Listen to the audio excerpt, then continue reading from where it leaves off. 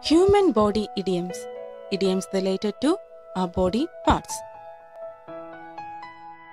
Put one's foot in one's mouth, meaning misspeak something and cause embarrassment. More clearly, to speak something inappropriate to the particular situation.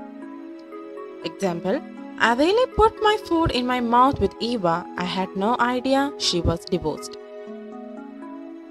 A big mouth, meaning someone who talks too much and can't keep a secret. Example, don't share secrets with Lisa. She has a big mouth. If you share any secrets with Lisa, suddenly, immediately she will pass it on to others. So don't share any secrets. Pull someone's leg, meaning to tease or fool someone. Example, I love pulling my sister's leg. It's almost too easy to annoy her. I think most of the brothers, especially the elder brothers, pull their sister's leg. A pain in the neck, meaning someone who is annoying. More clearly, someone who we are not able to adjust with. Example, my boss is a real pain in the neck. I'm not able to adjust with my boss.